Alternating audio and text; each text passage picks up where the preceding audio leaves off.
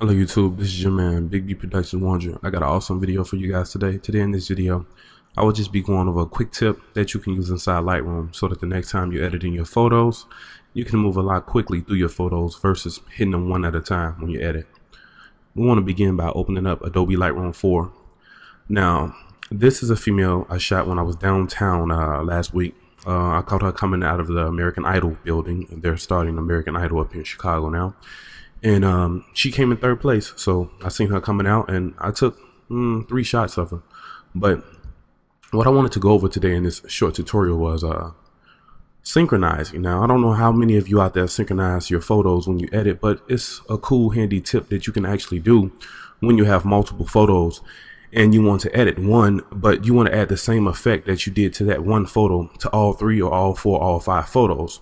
So a quick way you can do this is by making your edit.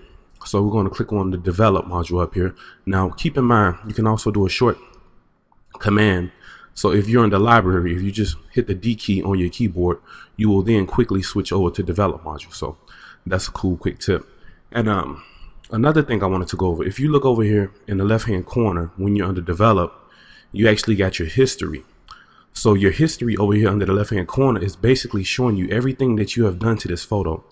So unlike Photoshop, Lightroom 4 keeps a history of all the effects that you put on that photo. So if you come back here a month later, 2 months later, you still will have your whole history of what you've done. And you can go back to any point that you would like to in this photo for that history over here. So we're going to close that down. But right now, we're just going to focus on the sync. So, okay, I'm going to unselect these. Now I'm going to go back to this one because this is the one I was working on. So I'm just going to add some stuff to it real quick. Let me see here. Not too much. Something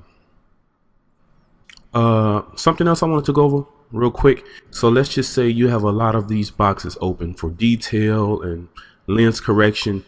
And a lot of this stuff can get confusing if you're doing a certain effect or something on a photo, you're doing your edit, and you got all these boxes open. You got to keep strolling back and forth just to see which one you want to use.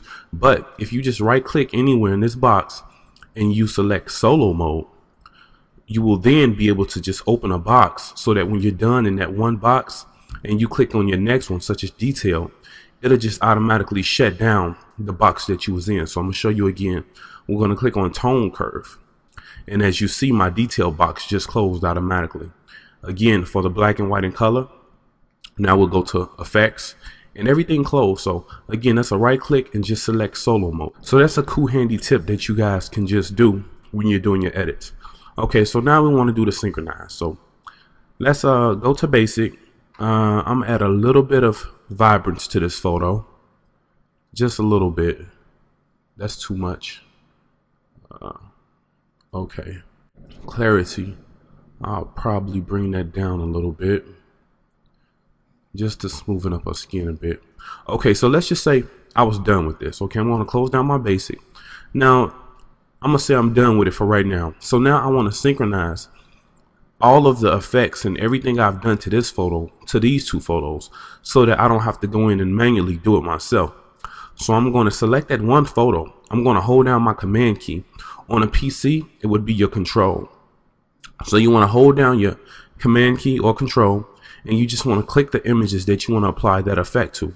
Now that you have done that, you just want to let go of your command key or control key if you're on a Mac or PC. Now you want to just select synchronize. Now when you come up here to synchronize, you'll have a bunch of different options that you can either check or uncheck. So keep in mind, you're going to apply all of the settings that you have done for this one photo for the other 2 that you're about to select, which we have down here. So we're going to click on synchronize. And now Lightroom will then copy over the settings from that one photo to the other 2 photos. Give it a second. Done. So now if you go over, this is the one we started on. We come over, you see that Lightroom has copied over all the information to the other 2 photos. Perfect, like so. And you can do that with as many as photos as you want, but just keep in mind, the more you do, the longer it takes. It shouldn't take too long, maybe like 10-15 seconds or whatever.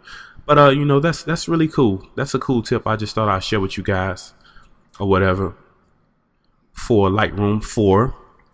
so that hopefully you guys can edit more quickly now through your pictures when you're editing, because I know a ton of you guys like to take, like, you know, several shots of the same thing, and you may want to edit that one photo, and I don't know, maybe in the second photo that you just happened to capture at that time, maybe that person, or, you know, whatever you were shooting was a different angle or something, and you happen to like that angle and you want to apply the same settings. So now you can do that with this cool tip I just shared with you guys.